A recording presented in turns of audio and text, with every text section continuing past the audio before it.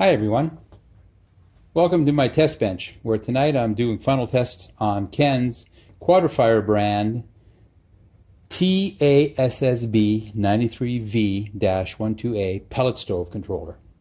This is one that Ken sent me on behalf of one of his customers, and when I received it, it was completely dead. So let me go ahead and turn it on, and when I do, I expect to see three lights come on. There they are. This first light here simulates the heater element. The second light simulates the combustion fan, the exhaust fan, and the third light in yellow simulates the auger. So what we're going to do here is we're going to wait about 3 minutes for the auger motor to become shut off, because I'm simulating a room of 72 degrees Fahrenheit here, and I am calling for heat with the thermostat. So we can see that I'm calling for heat because I've got a little green light here that is on top left-hand corner.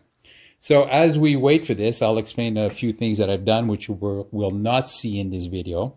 One of them is to test out and confirm the functionality of the timeout circuit in case there's no fire, but we're calling for heat. So if, for instance, we're calling for heat and the thermostat, or not the thermostat, but the thermocouple is not seeing an increase in temperature, and it doesn't reach the 1200 degrees Fahrenheit in about 25 minutes approximately, then it will turn off all three lights.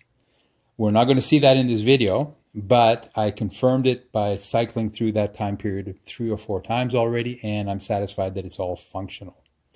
So what we're waiting on here now is for the auger timer to time out. So we're at room temperature, and we've turned on our fire. We're calling for heat, but after about 2.5 to 3 minutes, the auger motor should shut off. That's the timer circuit within the controller. That will shut off the auger so that we don't just continually feed pellets into the pot while we're trying to ignite it. So our temperature is being simulated still at room temperature, so the heater element is on, but it's not hot enough to ignite the pellet load that is in the pot. And of course, we don't want to just overload the pellet pot, which is why we're going to shortly see the auger lamp go off. So we'll just wait for that to happen. Once that happens, we're going to start increasing there it is, we just saw it there. Now that we're at this point, we're going to increase the temperature of the fire, as what the thermocouple sees, and at the same time we're going to monitor the little green light here, and as I get to about 200, as I noted, the green light should come on. There it is, it came on. So what it did is it turned on the auger once again so we can continue feeding more pellets, and the fire should be roaring even more. And we'll stay in this mode until we reach 1200 degrees Fahrenheit, at which point the red light will come on and the heater element will finally shut off. No longer required because the fire is hot enough to sustain itself, providing we continue to feed pellets. That means there has to continue to be enough pellets in the pit, and the auger motor needs to be driving pellets, which we'll see is happening. So we're at 1100. We're about to shut 1100. We're about to switch over into the red. And if I look over, we do see that the red light is now on. I'll switch it back.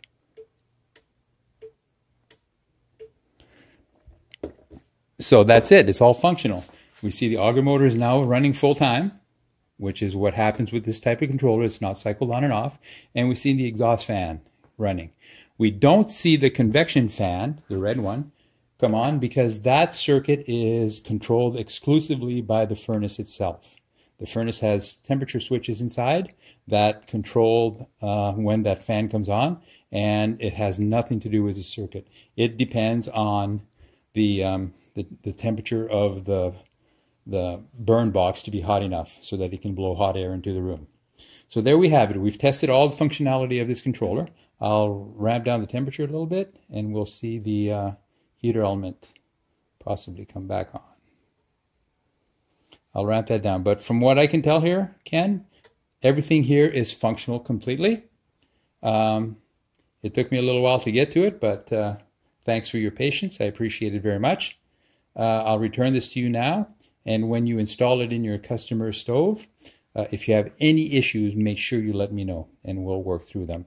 But from my point of view and from my testing, everything here is fully functional. All right. For those of you who are viewers, I want to thank you very much for sitting through this, and I hope you enjoyed it.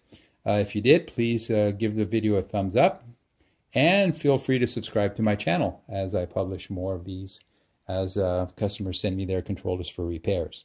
My contact information is in the comments for this video, so feel free to contact me if you have questions about your own QuadraFire stove or other brands of stoves. I can help out with those as well. So thank you very much for watching. I appreciate it very much, and have a good warm night, everybody. Turning off the controller. Bye-bye.